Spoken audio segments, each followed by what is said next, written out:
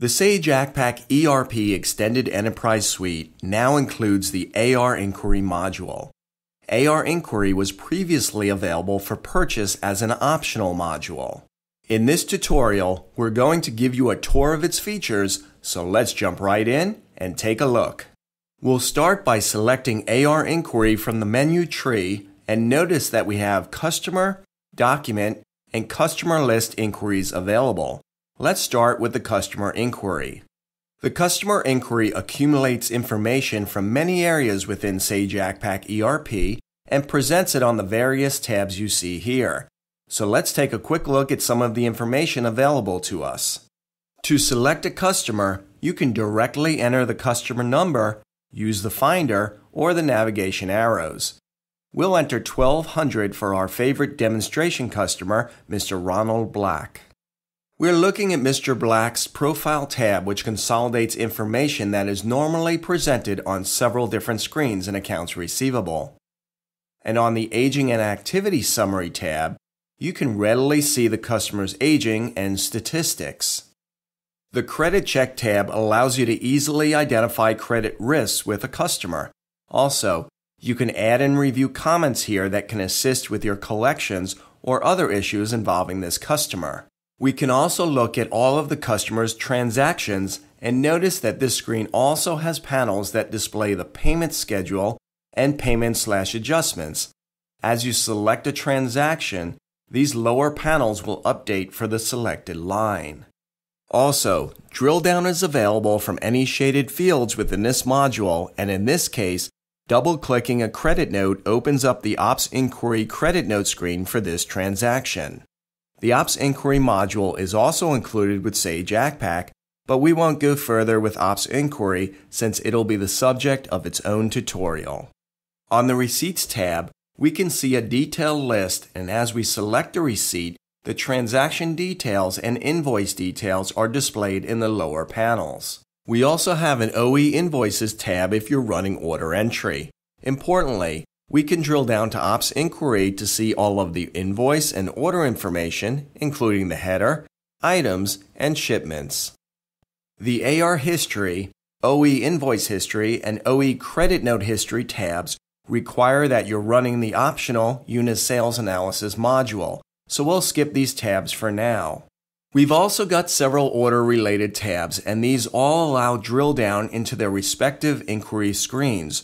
So for example, on the OE Shipments tab, you can drill to the Shipment Inquiry screen to view comprehensive details.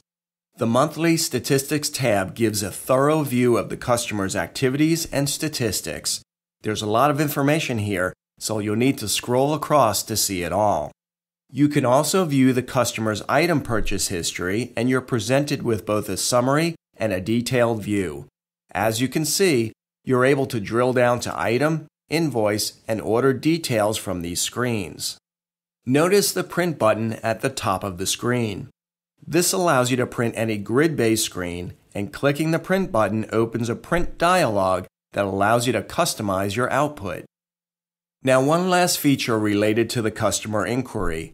You can enable the Customer Inquiry to automatically jump to a customer's information when a customer number is entered in order entry or accounts receivable. Let's take a look at this by opening Order Entry, and we'll layer the AR Customer Inquiry screen underneath. Now we'll enter customer number 1100, and when we tab away from the field, you can see that the Customer Inquiry screen automatically displays customer 1100's information. If you don't enable this automation, then you would use the inquiry icon that you'll find next to any customer number field in Order Entry and Accounts Receivable. Now we'll close the Customer Inquiry, and let's suppose that instead of looking for information about a particular customer, we're instead looking for a specific document. This is where you would use the AR Document Inquiry. So let's assume that we're looking for an invoice, and using the finder, we know the number ends with 52, and we'll hit Select. We may not have known who the customer was beforehand, but the resulting inquiry presents us with detailed information. Importantly, we can see the AR batch information along with all of the relevant details of this invoice.